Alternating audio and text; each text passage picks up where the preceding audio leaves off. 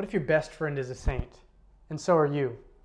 Hi, I'm Ian Peoples with the Jesuit Post. St. Francis Xavier was a great missionary, but in all his travels he never lost touch with his great friend, St. Ignatius of Loyola.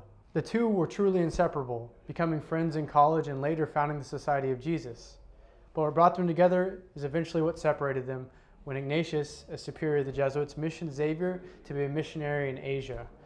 They would never see each other again. Xavier died off the coast of China on a partially deserted island. In one of his last letters to Ignatius, Xavier wrote, "You have written to me that you have a great desire to see me before you leave this life. God our Lord knows what an impression these words of great love made upon my soul, and how many tears they have cost me whenever I recall them." We can't always be close to our loved ones, but Francis Xavier shows us that we can bridge earthly distance with spiritual friendship in God. St. Francis Xavier, pray for us.